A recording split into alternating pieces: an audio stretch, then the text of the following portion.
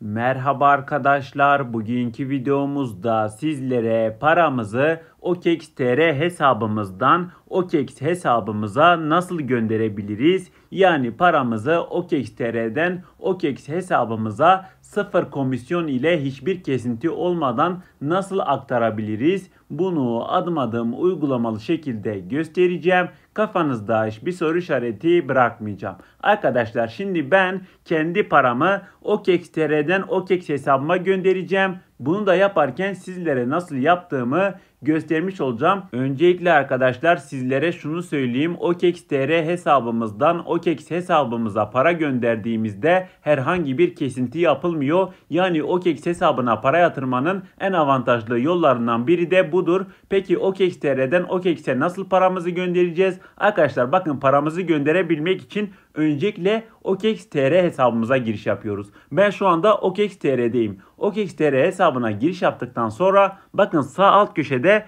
varlıklar seçeneğimiz var. Varlıklara basıyoruz. Bastıktan sonra burada şunu söylemek istiyorum. Biz OKEX.tr'den OKEX hesabına Türk lirası gönderemiyoruz. Bizim paramızı coin veya USDT'ye çevirmemiz lazım. Ben paramı arkadaşlar USDT olarak göndereceğim. Bakın bende şu anda 1,5 USDT var. Paramı USDT'ye çevirdim. Daha sonra arkadaşlar bakın burada hemen sağ tarafta ortada çek seçeneğimiz var. Çeke basıyoruz.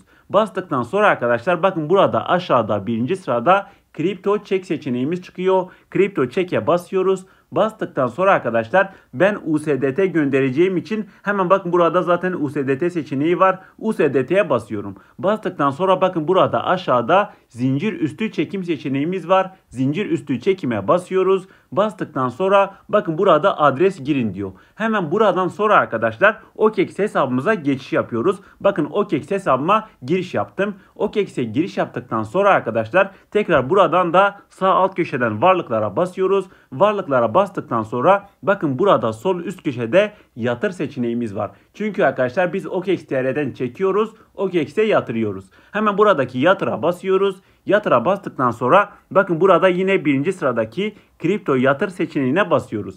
Kripto yatıra bastıktan sonra biz OKEX.tr'den OKEX'e ne gönderecektik? USDT gönderecektik. Hemen arama kısmına USDT yazıyoruz. Daha sonra bakın en yukarıdaki USDT Tether'i seçiyorum. Seçtikten sonra arkadaşlar burada A adresi seçmemiz lazım. Ben her zaman TRC20 A adresini kullanıyorum. Hiçbir sorun çıkarmıyor arkadaşlar. Bakın hemen 3. sırada USDT TRC20 A adresi var. Hemen şu 3. sıradaki USDT TRC20'nin üzerine basıyorum. Bastığımda bakın burada arkadaşlar benim OKEX hesabımın cüzdan adresi çıkıyor. Hemen yatırma adresinin altında arkadaşlar. Hemen bunun sağındaki kopyala seçeneğine basıyorum ve OKEX hesabımın cüzdan adresini kopyalayıp OKEX.tr hesabıma geçiş yapıyorum. Geçiş yaptıktan sonra en yukarıdaki USDT adresi kısmına OKEX hesabımdan kopyaladığım cüzdan adresini yapıştırıyorum ve tamamlandı yapıyorum. Tamamlandı yaptıktan sonra bakın burada dahili çekimi kullanın yapacağız. Daha sonra arkadaşlar